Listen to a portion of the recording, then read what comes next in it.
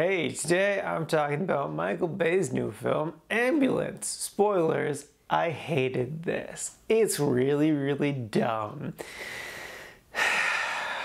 So I went into it knowing that it was a Michael Bay film. And like I've seen most other Michael Bay films, I know they're often really dumb. He just likes explosions. This movie has a lot of explosions. So I tried ridiculously hard to turn my brain off for this movie. But I couldn't. It was just like beating me in the head relentlessly. That being said, I think this film would have made like a great short film, like a good solid 30, maybe 45-minute short film, because like I was actually fine with it in the beginning. But as soon as it started, I was like, oh, this feels a little off, like something doesn't feel quite right. The editing was just constantly fast, even during slow stuff, and I was like, you're cutting everything like it's an action scene when everything isn't an action scene. Stop it. They didn't, spoilers. But I was fine with it. I was enjoying the performances. The dialogue didn't start off atrocious. It had just little bits of atrocity every now and again, and then it just kept getting worse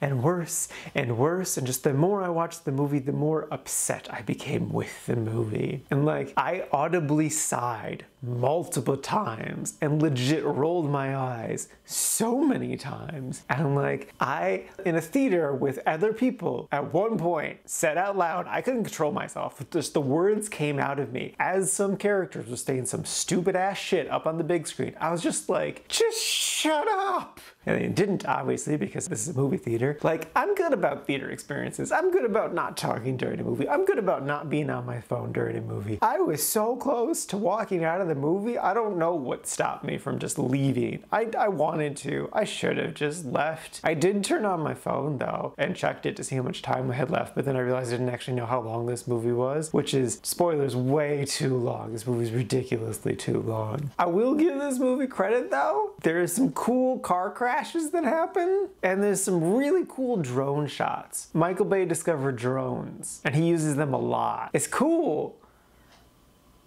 but it's a lot. Also, what's up with Michael Bay's need to have every single female character get hit on in a really creepy way? And then also his desire to make his main female character look the exact same as Megan Fox in the Transformers movies. Like, what's up with that? I guess we all have our own preferences, but like, this is kind of weird, man. So yeah, this movie was really dumb and bloated and just the worst.